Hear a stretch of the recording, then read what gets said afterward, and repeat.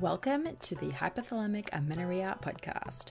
I'm Danny Sheriff, your host, certified fertility awareness practitioner, functional nutrition counselor, and founder of the HA Society, and of course, an HA recovery coach who has walked where you currently are walking. This is the place to come if you care about getting your period regularly. This podcast aims to educate, inform, and keep you motivated on your period and HA recovery track. So let's dive in. But last thing, nothing on the show should be taken as medical advice, so please seek the advice of your physician.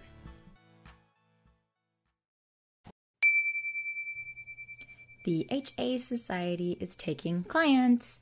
Coach Ashley and I work one-on-one with HAers, as we call you, to help you figure out a plan and, of course, implement it and stay accountable. Whether you've worked with a health practitioner already and you just want to stay accountable and strategic with the plan that they've laid out for you, or you want to start from scratch looking at all the aspects of your recovery needs and to create a game plan to reach those needs, then we are definitely your girls. When you sign up to work one-on-one with one of us, we're going to go over your history, your biggest obstacles, ensure that we're taking into account your specific goals, and start making a plan to reach them. So those goals could be getting your period back, could be getting pregnant, could be getting back to exercise or sport, or simply working on your mindset around your body image and long-term recovery. We also can teach you the fertility awareness method. So if you want to learn that so that you have the skills you need to go out into the world on your own without fear of getting HA again, we have got your back. So our coaching packages are either weekly or bi-weekly and only a month at a time commitment. So you're not paying tons and tons of money for 5-6 months. It's month to month, which is awesome. Makes perfect sense for period recovery, right? So to learn about other women's experiences working with us and to apply for a coaching spot, plus ask any questions that you might have before getting started, just go to thehasociety.com/coaching. Hey guys, welcome back to the channel. Today we're talking about adaptogens. Let's just get straight into it, right? Because this is a really great topic. This is something that maybe you should consider. I'm definitely not saying that you should. I want you to take this video as an opportunity to just get some information and then go and do your own research and consider, is this an area for you that could be really valuable in the same way that it has been for me and for my own clients? So we all know that stress causes HA, right? You don't eat enough, it equals stress. You overexercise, stress. You have a lot on your plate all the time, stress, right? It's a stress issue, and it's usually a combination of a few of these different stresses that is halting our period, our whole endocrine system, our hormonal system. So typically we can actually just elicit results in recovery from eating more and resting more, right? Many of us know this. We all have heard this before and we've experienced it. But the more I do this work, the more I see more challenging cases, right? And when I say challenging cases, typically that's okay, they're already doing those things. They've been doing those things for 6 months, 12 months more, and we're not really budging. We're not really seeing a whole lot of results. Upon further investigation, I'll usually find that this is a chronic stress issue. I'm going to take okay, let's de-stress first and then revisit the nutrition piece. You do need to have the nutrition and rest in place, right? You cannot do adaptogens and supplements and things to get out of recovery alone, right? These are the small rocks. The big rocks must be in place first. You must be eating enough. You must be resting, okay? But what happens when the eating and resting isn't working?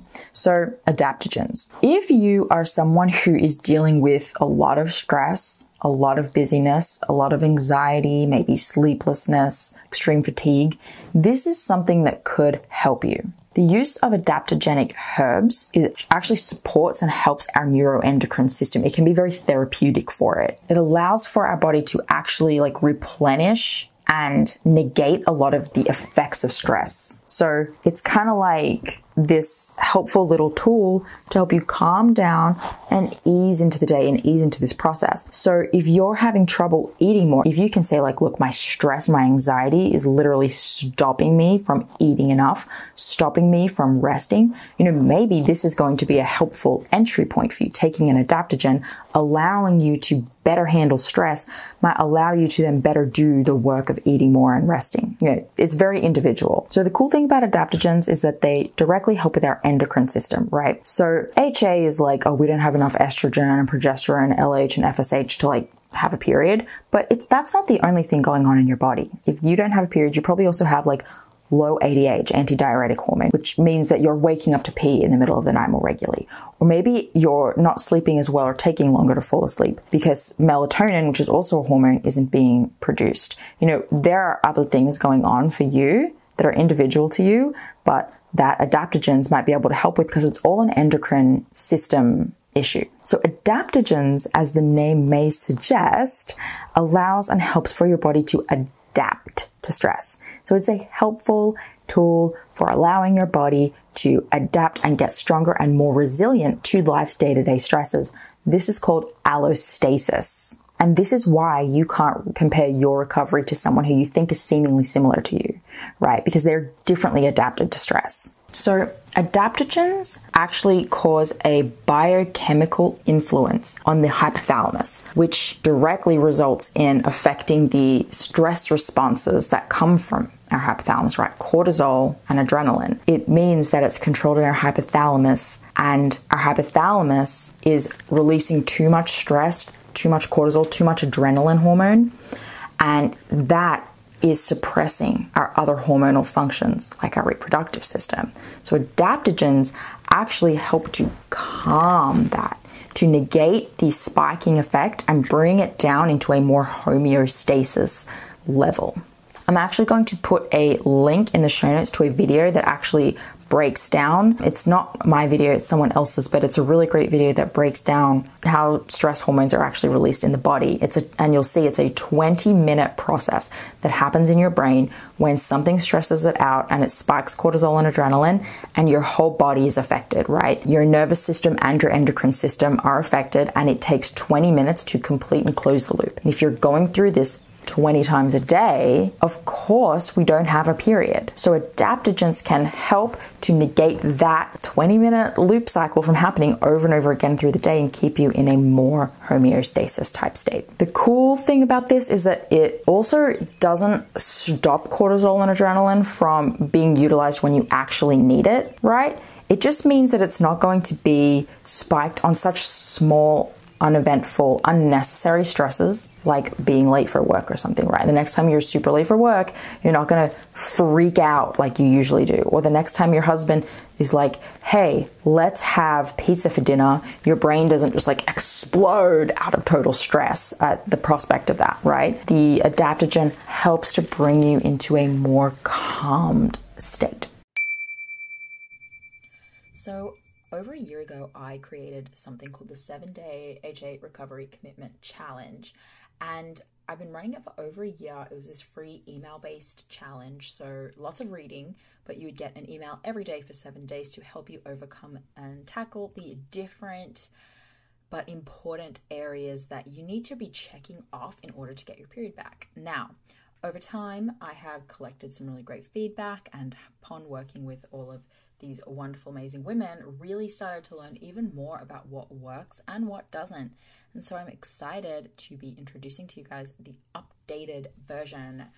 It's called the 7-Day HA Recovery Kickoff, and it is totally designed to help you not just commit to the process and have all of your ducks in a row in terms of important factors that need to be tackled and issues that need to be overcome in order to get your period, but the whole thing is now based in video. So you can listen/watch, and every day for 7 days, we will tackle nutrition. There's actually 2 days of that because it's so big. We'll tackle lifestyle, we'll tackle exercise, your support network, your mindset game. Each video goes from anywhere between 12 minutes and 5 minutes, so it's not very long, but you'll get all of the most important areas and the best tips and strategies for how to implement them. Because I know that going through recovery is hard. There's always an area for each person that is a little bit difficult to execute on. And so the goal, or maybe a lot difficult. So the goal of this challenge is to help you have the awareness, the self-awareness, and the tools and strategies you need to overcome each of the different issues that AHA recovery faces for us. So get on it. It's great if you're at the very beginning of recovery, or if you're halfway through. I mean, we never know how far through we are until it's over, do we? But no matter where you're at, it can be a really good opportunity to check in and look for blind spots and areas where you might be dropping the ball in your nutrition, in your lifestyle, in, maybe it's your support network that's a problem. Maybe exercise is something that you are still struggling with making changes to. So check it out. Go to thehasociety.com/7-day-challenge, or the link will be on the website. So it may be in the show notes of this show. It may not be. Just go to thehasociety.com and you'll find it in the footer, or you'll find it in the pop-up that happens when you visit the page. And we will see you for day 1 of the challenge.